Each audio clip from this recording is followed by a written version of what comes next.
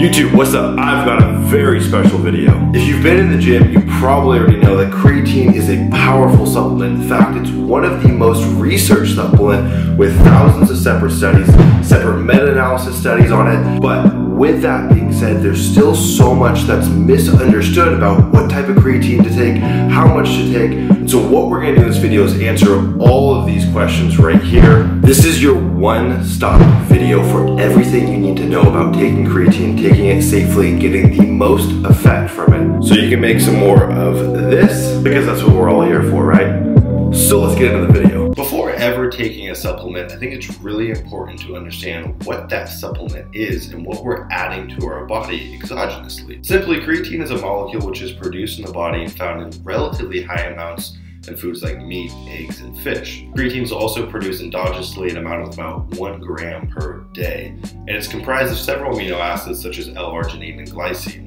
Creatine is present in almost all cells and acts as an energy reserve. It simply does this by accelerating a process through which cellular energy, or ATP, is generated, which increases the amount of work our cells can do. The vast majority of creatine is stored in muscle cells, which is why supplementing with creatine is particularly effective for improving strength and anaerobic capacity. So now that we've answered the basic question of what creatine is, the next thing we need to ask ourselves is, well, what's the benefit of taking creatine? Luckily, there's been thousands of studies and many meta-analysis studies, which are really just a combination of studies where they try to eke out any statistical significance.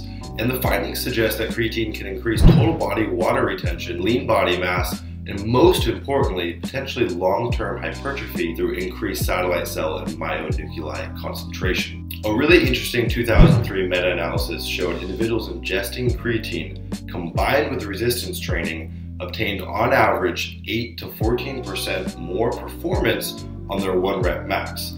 And this was in comparison to a placebo group. Unfortunately, creatine does not affect everyone evenly. What I mean by that is there's 3 tiers. There's hyper-responders, there's neutral responders, and then there's non-responders. Typically, a hyper-responder is going to fall into one of 2 or perhaps 2 of 2 categories. These hyper-responders are typically going to be starting with a lower level of total muscle creatine content. This could be genetic or this could be dietary from following a vegan or vegetarian diet. On top of this, hyper-responders on average are going to have a greater population of type 2 fibers and possess higher potential, which is going to allow them to possess higher potential to improve performance in response to creatine supplementation. When we look at the effects of creatine, the fact that it increases our power and our anaerobic capacity, it makes sense that those higher in type 2 fibers are going to get the most bang for their buck from creatine, being that these are the main fibers that are used within those activities.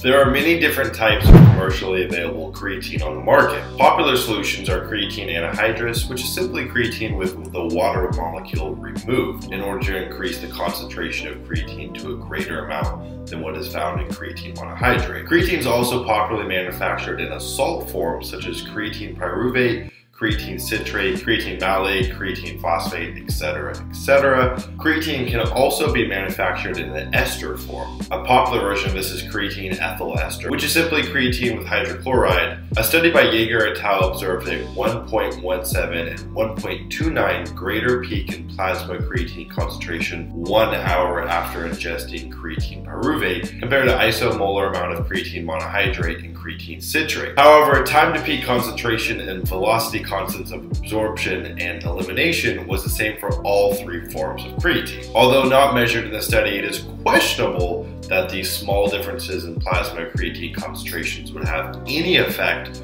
on the increase of muscle creatine uptake.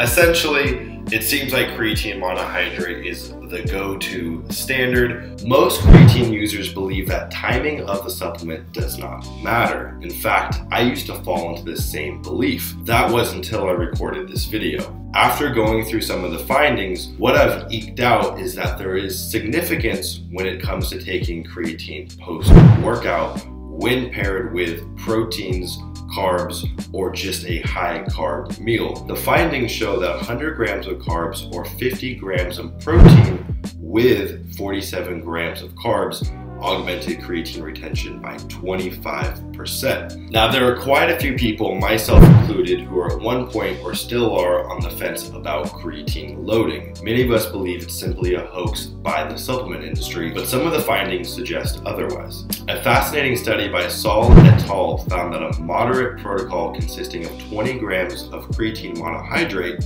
which was taken in 1 gram doses evenly ingested at 30-minute intervals for 5 days, resulted in reduced urinary creatine and methylamine excretion. This led to an estimated increase in whole body retention of creatine by 13%, which may lead to seeing some of the positive effects slightly sooner when compared to taking just 5 grams per day. We know that creatine has benefits for improving strength and anaerobic capacity, but a common question is, what's creatine effect on endurance or aerobic type capacity? Bazook et al. Observed enhanced neuromuscular function of the elbow flexors in both electrically induced and voluntary contractions, but they found no endurance performance after 4 loading doses of creatine plus 15 grams of maltodextrin, and much of the other literature suggests that there is no benefit on endurance from taking creatine. A powerful latent benefit of creatine, which rarely gets talked about, is creatine's effect on cognition. Neurological and cognitive function has been shown to be improved by creatine supplementation. Rawson and Venezia reviewed the effects of creatine supplementation on cognitive function, and they highlighted that higher brain creatine has been associated with improved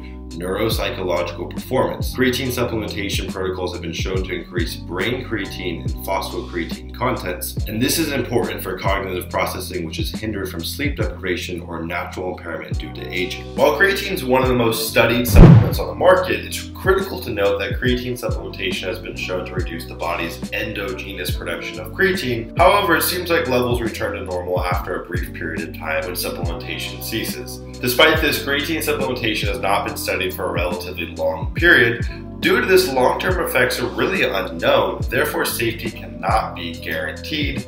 Whilst the long-term effects of creatine supplementation remain unclear, no definitive certainty of either negative or positive effect upon the body has been determined by many health professionals and national agencies. On the note of safety, it is worth throwing this out there that if you do have a history of any kind of kidney disease, you may want to stay clear of creatine, just because taking it in high doses or taking it consistently for years upon years may be a bit taxing on the liver, kidneys, and heart. Some side effects of taking creatine can be muscle cramping, nausea, diarrhea, dizziness, dehydration, yada, yada, yada. Really, if you stay hydrated and you have a history of just overall health, you should be okay taking creatine. A popular question in recent years is, does creatine cause or promote hair loss? And a 2009 study implicated that creatine supplementation might worsen hair loss by increasing what's known as DHT, which is essentially just an androgen that does contribute to hair loss, particularly in males. If you do have a history of hair loss in your family, it may be worth steering clear of creatine because of this slight increase of DHT. What is going on, guys? I really hope you enjoyed this video, got some value from it. If you did, give it a thumbs up if you enjoyed it. Be sure to subscribe. I got plenty of exciting videos on the way. Also, drop a comment down below. Let me know what kind of content you guys want me to make. I want to make stuff that hits home for you, that provides you guys with value.